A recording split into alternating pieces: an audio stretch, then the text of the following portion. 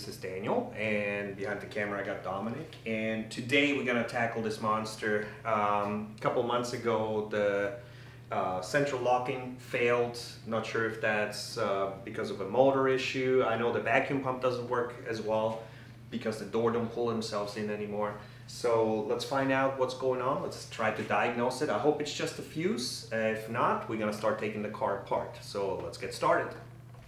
All right, so for the last couple of months, we haven't been really driving the car a lot because the only way to open the car is with the key. So you were standing in front of an S500 Mercedes having to do this, and then reaching in and then do this, which it's not a very nice way to travel. So it kind of sucked, and we're here today to fix it. So let's get into the trunk. Let's open this up. And the way to get in here is you use the same key and you pop this open like this. And I can't tell you how much of a pain in the ass it was. So let's see what we have to do. Let's try to check the fuses first. So the first thing we're gonna have to check is the fuse box underneath the seat. There's a fuse here that I already replaced once and it keeps popping, and we have to figure out why. So let's grab the fuses I bought one day over at the auto parts store on the first day that it actually happened. Let's pop it in and let's listen to what's going on. So there's a clicking sound coming out of here, and it keeps clicking, clicking, clicking, and then eventually the fuse just burns out. So we have to see what's underneath here. Let's take everything apart.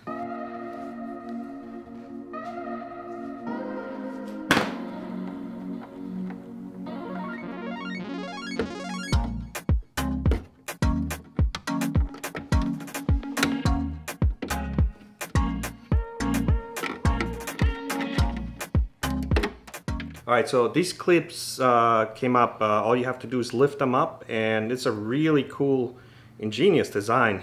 I guess Mercedes thought, oh, you're driving an S-Class. We're not gonna use the peasant clips, we'll make our own. So there you go. So let's remove this.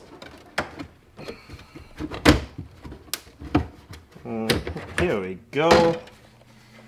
Alright.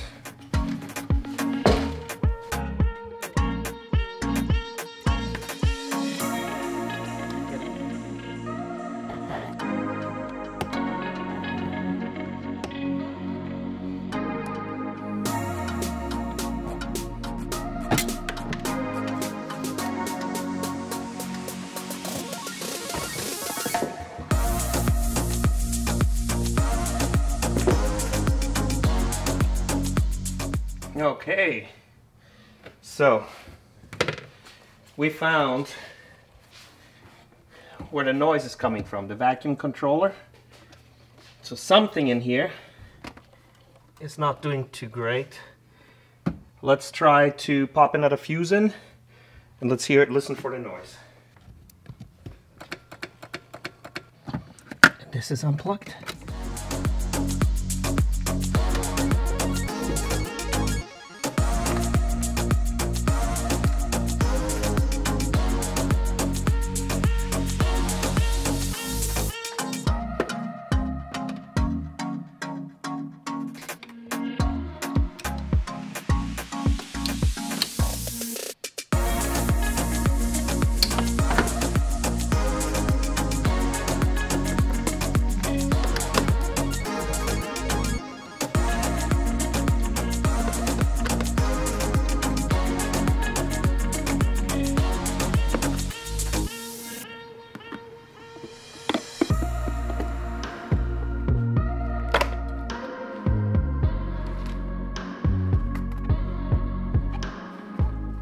Alright, so we just took it apart.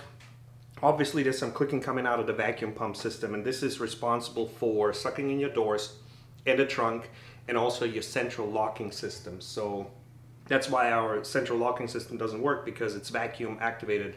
Something that I see is it's all black in here. So it could be, because the electronics, we hear it clicking, it could be that the motor just doesn't fire up. So when we had our original issue about a year ago with the fan for the cabin, it looked just like that. It's just worn out, it's old, it's been now 15 years. When I blew it out, it bought us another month or two before it actually finally died. So what I'm going to do is I'm going to blow this out, see if I can make it work. In the meanwhile, I'm gonna hop on eBay and buy another part. So from what I've researched, and I had a feeling this is what it's gonna be, I was hoping it's gonna be something easy. It didn't turn out to be that way. On eBay, I find these from anywhere from $150 to $300, which is my best bet.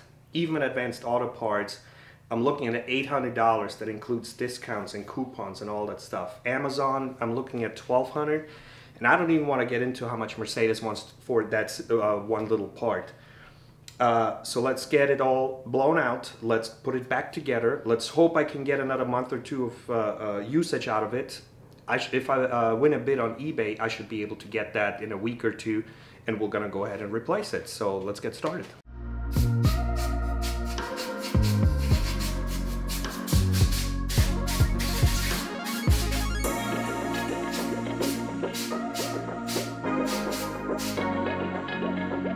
All right, let's get this all put together back in reverse.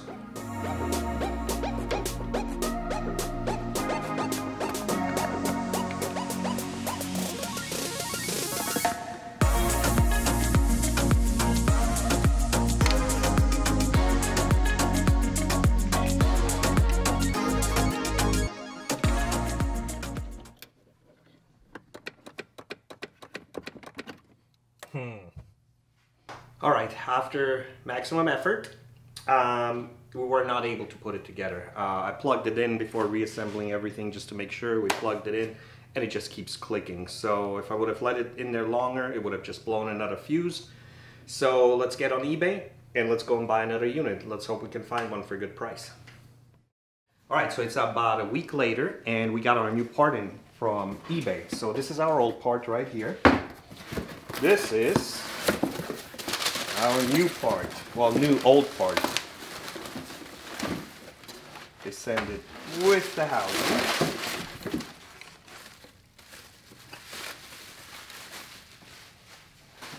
Here we go, this is what it looks like. So, comparing it, it should look identical. It's from Bosch.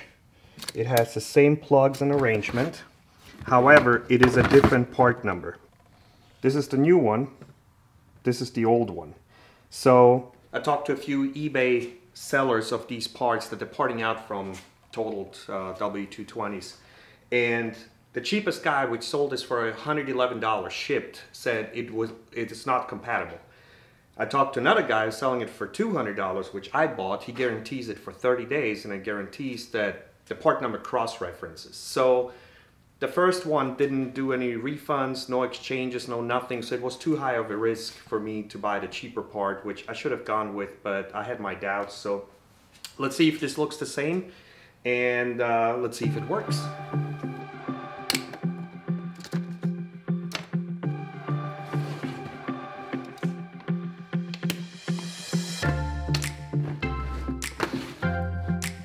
So let's go connect it. Alright, I'm glad we marked it with right and left because I wouldn't have remembered where it's gonna go.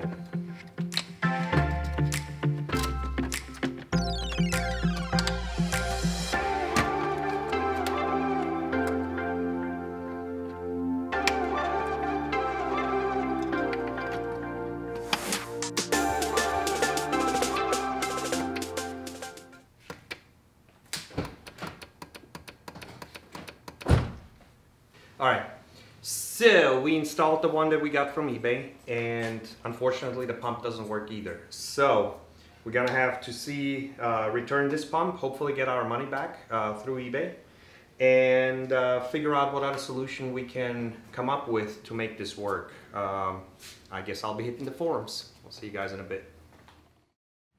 Alright, so here we go. Here's the third attempt, third day of trying to get this right. We got our package yesterday in the mail, and we're going to hopefully get a working PSE pump that goes in the trunk. So let's get to it.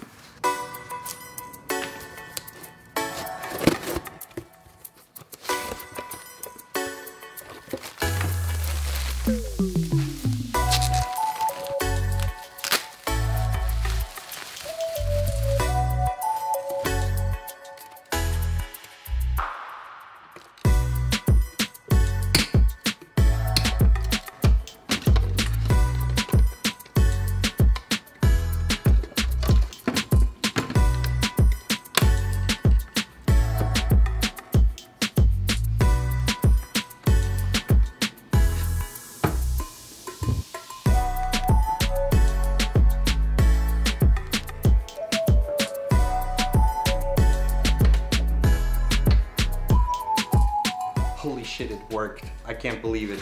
Third try, second motor.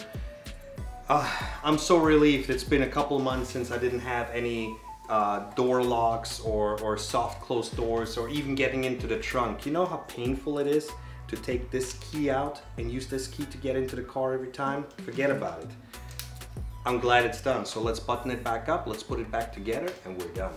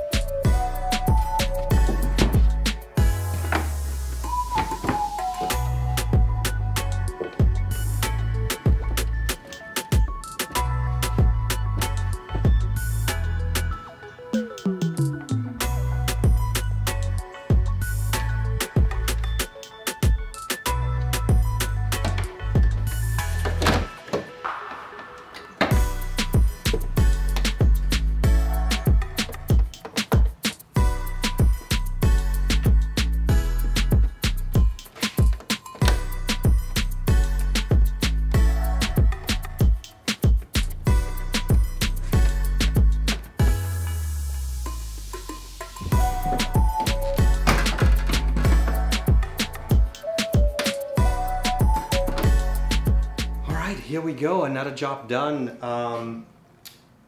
$225. That's the total cost of this, because I bought it on eBay. Now you have to be careful to get the exact same part number. There's so many different versions. From what I understand is, if the part number is higher, it may work on a car that had a lower part number, but if yours was, for example, a 10, and like in this case, and you get a 4 like I had before, it's not cross-compatible. So this is something that I've been able to gather from the forums. Not sure if it's exactly true. I was able to find another one that had exactly that number 10 on it, which popped it in. You've seen how easy it is. Plug it in, done. Easy job. Easiest one probably to date. I just had to wait a very long time because I wasn't able to get the part. So finally that I got the part, it's in, it's working. So I'm so happy. If you want to go new aftermarket, that part is probably about $800, so you have to gauge it if it's worth it for you or not. In my case, $225, that's all it was. Just make sure when you bid on eBay, they have a guarantee that it works, because the first one I bought, I paid $180, $190 for, I believe. I popped it in, didn't work. Not sure if it was a bad part or if it just wasn't a compatible part number, but there you go. If you have your headrest not working, your door lock's not working, or your soft close not working, this is how you're gonna fix it. Till next time, take care.